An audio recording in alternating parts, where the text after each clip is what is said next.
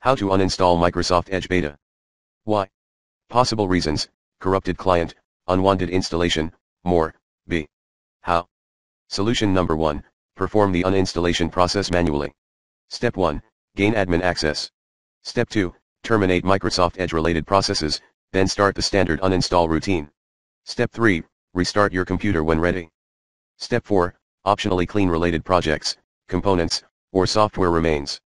Follow me, exactly. See solution number 2, try the recommended uninstall tool pro in the description area, if the solution number 1 failed to work for you. Tip, please PM me if you need further assistance.